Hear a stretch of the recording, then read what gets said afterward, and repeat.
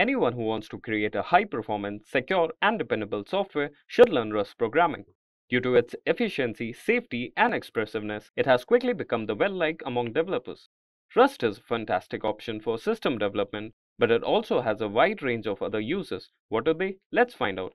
Hello everyone, I welcome you all in today's session about Introduction to Rust Programming. In today's session, let's catch up with some of the insights about Rust programming and know what are the fundamental concepts about Rust.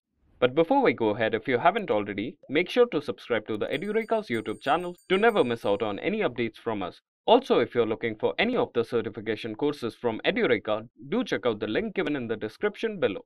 So guys, firstly, let's start off with some history about Rust programming. Graydon Ho, a Firefox employee, first came up with the idea and created Rust programming in 2006. Ho's dissatisfaction with C++ and his ambition to develop a language that combined low-level control with high safety features is the one called Rust. When Mozilla formally supported Rust project in 2009, it received a lot of momentum. In 2010, Rust.1 public release, also known as Rust.1, became accessible in public. It was an early version that demonstrated the fundamental ideas and concept of the language. The development of Rust from a side project to an established and widely utilized programming language may be seen in the language's history.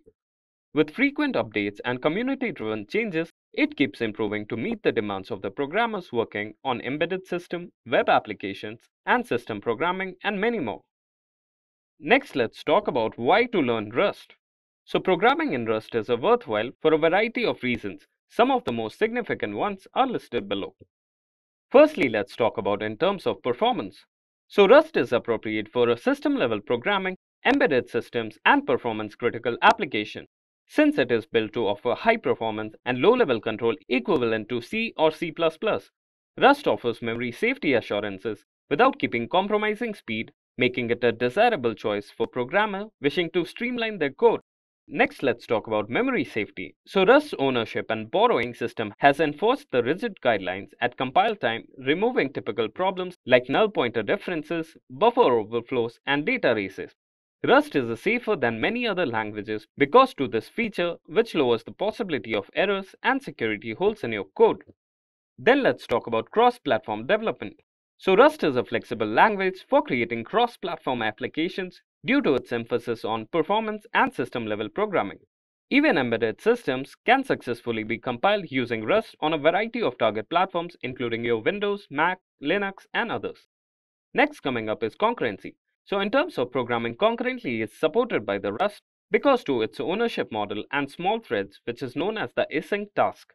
As a result, writing secure and effective concurrent programming is made simpler, allowing you to take advantage of the modern hardware architectures. Last but not the least, career opportunity. So Rust has been steadily gaining popularity as more businesses use its crucial task. You may be able to work on interesting projects, contribute to open source software, and possibly set yourself apart from the competition by learning Rust. Then let's talk about some of the Rust concepts. So the management and access of memory in Rust is controlled with the core idea of ownership. So there are three major rules used to enforce ownership, which is the ownership rule, borrowing rule, and the lifetime rule. So talking about ownership rule, every value in Rust has a variable that serves as its owners. Moving is the action of transferring ownership across variables. The former owner of the value cannot access it after it has been reallocated, eliminating the dual ownership and potential data races. Next is the borrowing rule. So Rust lets you borrow references to values rather than transferring ownership.